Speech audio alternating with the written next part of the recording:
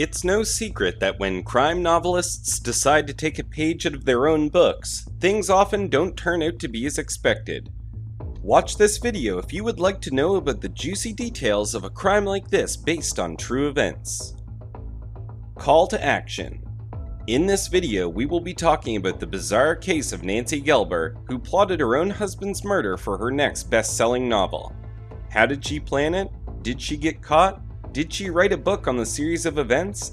Answers to all these questions shall be answered. All you have to do is keep watching. Nancy Gelber's past. Nancy Gelber is a Houston local according to her Facebook profile and a graduate of Klein Oak High School as well as the University of Houston. During the late 1970s and early 1980s, she claimed to have worked at Fulbright and Jaworski for several years. Nancy was also a local celebrity after she published her very own crime novel, Temporary Amnesia.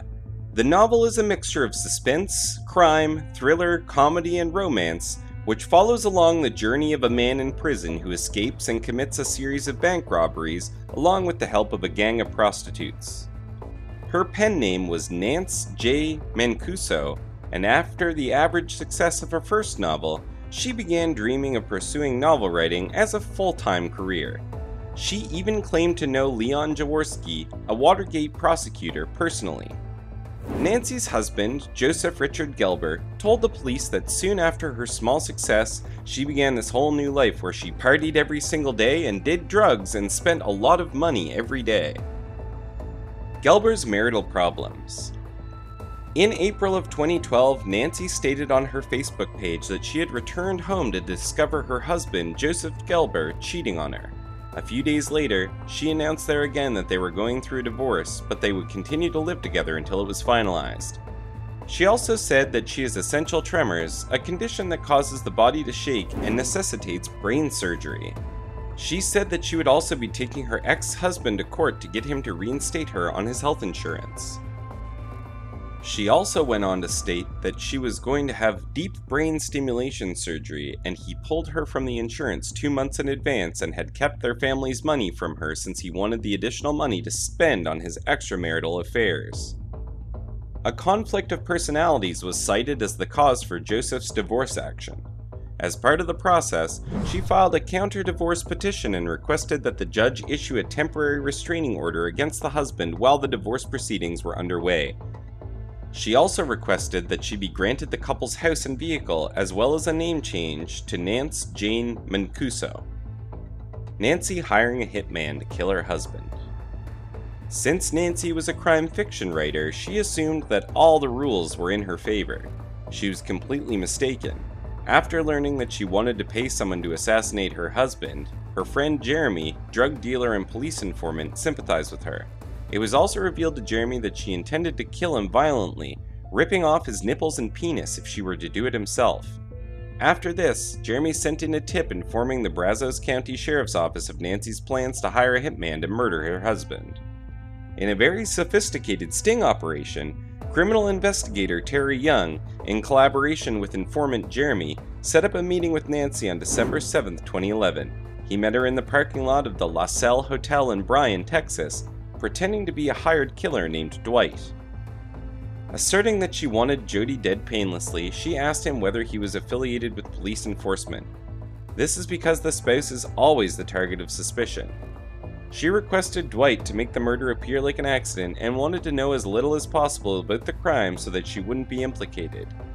Nancy asked for a swift and painless murder when she arranged her husband's death with someone she believed was a hitman, according to tape recordings shown in her trial. In addition, she is said to have informed the police that she would not speak out of question by the police, and that it would not be a surprise to her as she was well aware of the fact that spouses are frequently the first to be questioned. After the operation was completed and Joseph Gelber would be killed, Gelber promised Dwight a 14-karat gold and 36 diamond wedding ring as a down payment, with a $60,000 payment after the deed was done. When she was caught, these tapes would implicate her because she didn't realize that she was being filmed. It was shown before the Brazos County jury on the first day of Gelber's trial for solicitation to kill. She could spend the rest of her life in jail if she is convicted of the first-degree felony.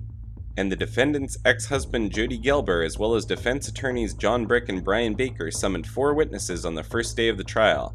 At least 3 life insurance policies totaling almost $500,000 had Nancy Gelber named as the principal beneficiary, according to Jody Gelber, a Bryan native who has been a Texas A&M mechanic for over 40 years. The setup. Investigators were concerned that Nancy would abandon the hitman plot and kill Jody herself, so they told him of her plans. Unsurprised, Jody had to cope with the fact that his homicidal estranged wife was living in the same house as him, causing him to dread poisoned food and sleep with a gun under his pillow. And because they didn't want to put Jody's life at risk, the police set up another trap, this time employing concealed cameras and a microphone and telling Nancy that her husband had been killed in a hit-and-run case. Nancy put up a very unimpressive performance. When the policeman told her what he had said, she kept repeating that she just couldn't believe it, and she didn't seem as moved by the news as one might expect. She even questioned her own reaction and wondered why she didn't break into tears when she heard about her husband. She then asked to get dressed, and immediately after she began telling the police that he had changed from a lovely Santa Claus to a cheating Tiger Woods. The initial investigation. After Nancy got dressed, she was brought into the sheriff's office for questioning, and they kept up the facade. On their way to the interrogation room, Nancy saw Dwight, the undercover investigator who was posing as the arrested man. The look on her face when she saw him, the Godsack silence, was all that the police needed to see. In the interrogation, the investigator showed her a picture of Dwight and asked her if she knew him. She said she didn't, and asked if he was the man who had killed her husband. After this, they showed her a picture of her wedding ring and the pictures of her husband that she had given to Dwight, and asked her if she knew why he would have them with him. She again said that she had no idea. After this, the police showed her the actual wedding ring, and she denied that it was hers. When asked if she had her ring with her, she claimed to have lost it. She then tried to find out what they knew about Dwight. After getting panicked and nervous about the situation, Nancy was allowed to go back home. The final investigation. Just when Nancy Gelber thought that she may have gotten away with the murder of her husband Joseph, a knock came on the door. A few hours after the first questioning, the police brought her in again. This time they gave her a little surprise. During the investigation, Joseph, who Nancy thought was dead, walked into the room. She was in complete shock for a minute and went back to being completely calm. The investigators gave her a final chance to come clean and tell them what she knew about the hitman. She refused to comply and even tried to pin the entire thing on Joseph, saying that he could have hired Dwight to set Nancy up for murder. After this, Terry Young, the investigator with the sheriff's office who posed as Dwight, entered the room and everything was revealed to Nancy. The investigators then arrested Nancy on the 9th of December, 2011. The trial. Prosecutors presented both cassettes at Nancy Gelber's trial in which she was accused of soliciting murder. Divorce had been finalized at this point in time for the Gelbers. As Nancy's husband explained to the prosecution, Jody's $180,000 life insurance policy was used to fund Nancy's reckless spending. Jody, Gelber, Terry Young, and 2 other witnesses set forth a complete case against Nancy. For solicitation of capital murder, a jury at her pre-trial hearing sentenced her to life in prison. It was asked by her defense team that she be sentenced to 10 years of probation. However, the ruling was in favor of the prosecution's request for a 30-year maximum sentence because she had expressed her desire to have her husband killed with extreme brutality. Nancy was suspected to have plans of using the entire incident as a plot for her newest crime novel. Judge Langley forewarned Nancy that any earnings from such an endeavor would have to be split with Jody or she might be sued. Even though Gelber was condemned to 30 years in prison for her deadly ruse, she remained composed throughout. Until 2027, she will not be eligible for parole. Hers is one of many instances in which real crime authors become criminals. What other crime novelists gone crazy stories do you know of? Let us know in the comments down below, and give this video a huge thumbs up if you enjoyed it. Please share with your friends who are murder mystery fanatics, and I hope to see you again next time, guys. Bye again.